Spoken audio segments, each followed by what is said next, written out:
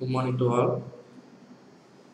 I am Jesuharan Samuel, Assistant Professor, A&D Department, PSN College of Engineering and Technology.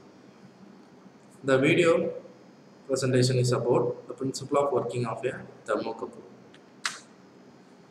A thermocouple is a temperature transducer which is formed by two metals. So the thermocouples are the temperature sensors which are extensively used for the measurement of temperature variations.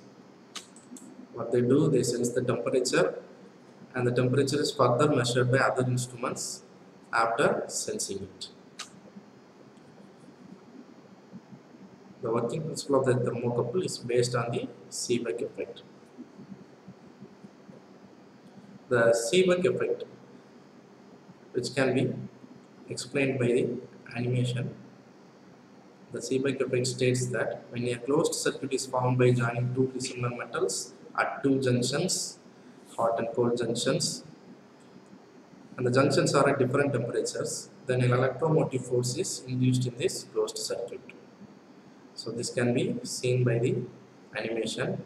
A heat source provides the heat to the hot junction or the measuring junction, which contains the unknown temperature element, and the cold junction is maintained at 0 degrees Celsius. So the temperature difference causes the EMF to flow through the metal wires, which increases the voltage reading to increase in the PMMC instrument.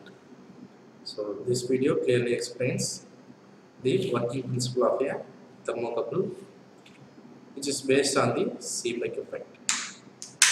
So this can be clearly understood by this animation. So thank you.